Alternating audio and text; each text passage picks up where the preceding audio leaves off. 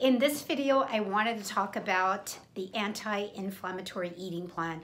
I've actually been using this with our patients for a long time and have found by trial and error, these are foods that most people do really well. Most of the conditions out there that are inflammatory have been linked to what you're eating.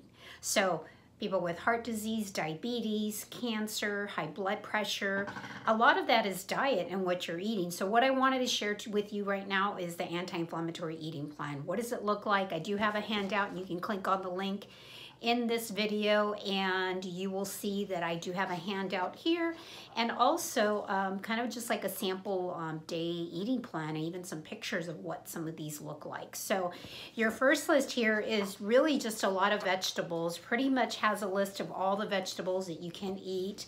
They're cleansing type of vegetables. They're vegetables that usually will not create any type of inflammatory issues.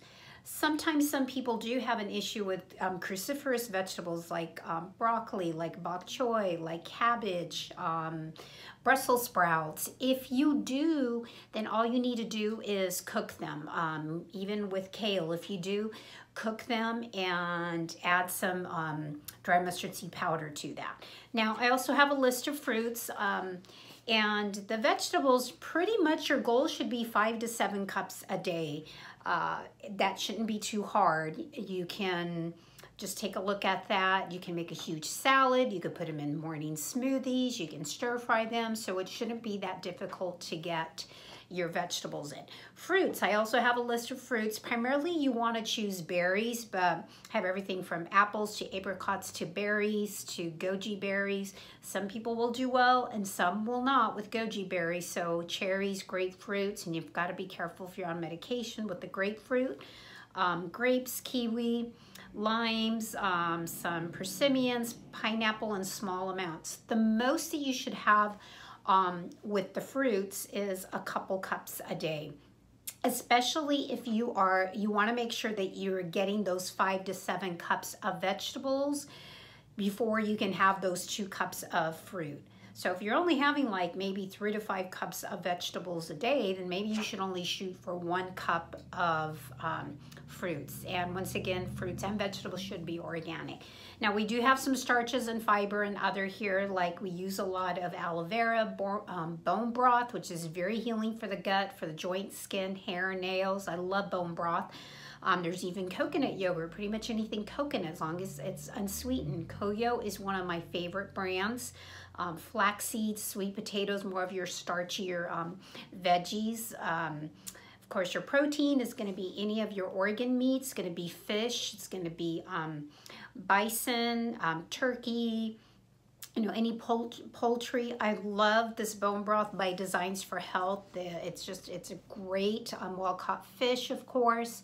So we have a list of the proteins in their beverages is pretty much going to be water. I wouldn't encourage any caffeine right now. We do have apple cider vinegar in here, some lemon juice, coconut milk. Canned is preferred just because it has less additives to it. Some of it has guar gum and people are sensitive. So you can have Kavita and kombucha, which are fermented drinks. But if you really have, like if you have an autoimmune condition, I would say just stick to water for right now. And when you're looking at the servings, like especially kombucha and Kavita, make sure that it's less than 6 grams per serving of sugar, okay?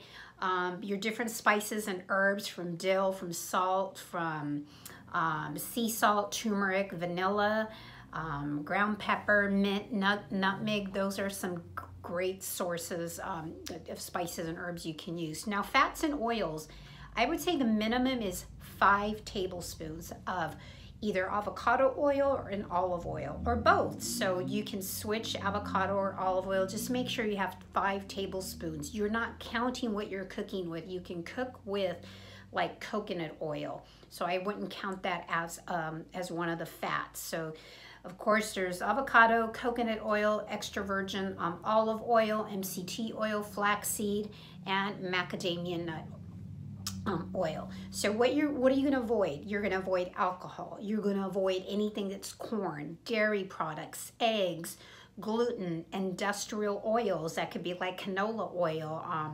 We see that a lot. Vegetable oil, all legumes. So we're talking, yes, peanuts, beans, you know, garbanzo beans. You want to eliminate those.